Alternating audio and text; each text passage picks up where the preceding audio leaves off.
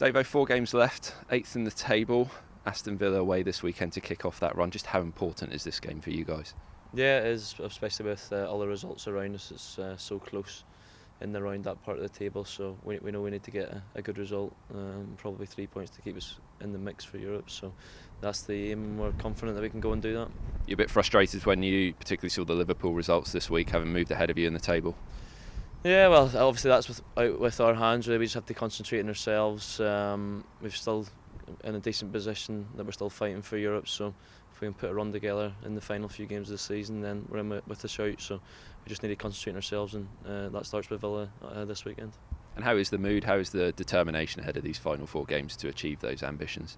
Yeah, the mood's been good. Training's been lively again this week. We're obviously a little bit disappointed. We thought we maybe should have came away with 3 points up at Everton, but our focus now turns to Villa first and foremost, and then we've got another 3 tough games to come before the season finishes. They've obviously had a difficult season, Aston Villa, but what are you expecting from them this weekend, particularly after relegation was confirmed for them last week? Yeah, it's been difficult. It's not an easy position to be in. Obviously, they'll be wanting to try and get some pride back and show the fans a bit of desire. So we'll expect a tough game as always. There's no easy games in the Premier League, no matter who you're playing against. Obviously, I spent a lot of time at Villa, so I know how big a club it is and the demands that the fans have in the team. So it hasn't gone as well, obviously, as they would have liked this season. It's been very frustrating, but we just have to concentrate on ourselves, and we know if we play to our ability, then there's a good chance we come away with a good result. How do you feel as an ex-Villa man when you see what's going on there and what's happened this season? Yeah, it's difficult. I thoroughly enjoyed my time at the club, obviously.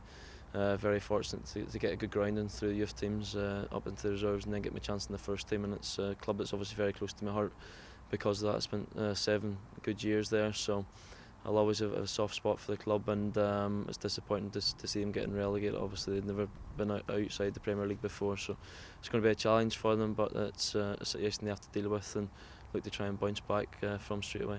And from your point of view as a team, do you kind of need to sort of block out everything that's going on there and potentially block out the sort of atmosphere as well? Yeah, I think so. I think it'd be the wrong attitude just to think because they're relegated that it's going to be an easy game, you can turn up and win, and we'll not go in with that mindset.